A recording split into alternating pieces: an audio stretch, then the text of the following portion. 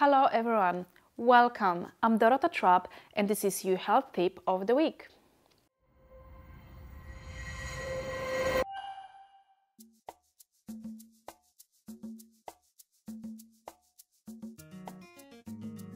Many of my students are surprised to hear that eating more fats can help you lose weight. Thousands of people around the globe are eating now a diet that is called low carb, high fat.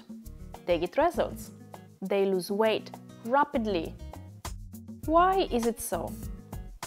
It is because they shift from overconsumption of carbohydrates, especially the starches and sugars, and eat more fat and proteins that keeps them feeling fuller and more satisfied longer.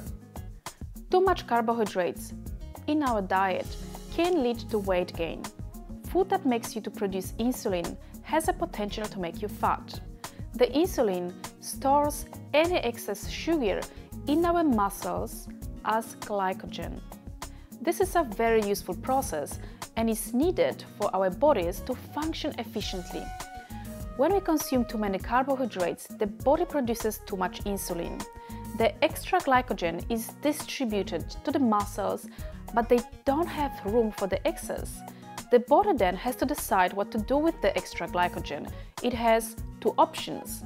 It can either store the excess in the fat cells, which means we become overweight, or the thyroid can deal with the excess, which means we stay thin but become fatigued. Eventually, the body will get sick of the process and give up making insulin entirely.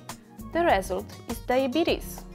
That's the story with eating too many carbohydrates that is easily achievable in our modern world.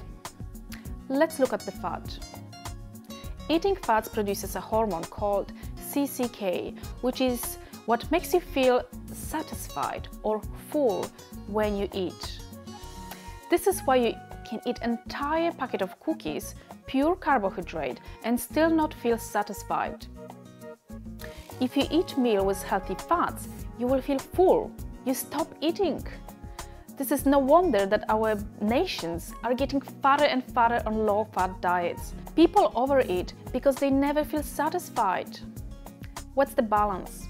Eating less carbohydrates, especially the processed ones, such as white breads, pastas, white rice, baked goods, and let's not forget about added sugars in countless processed products available just about everywhere we go.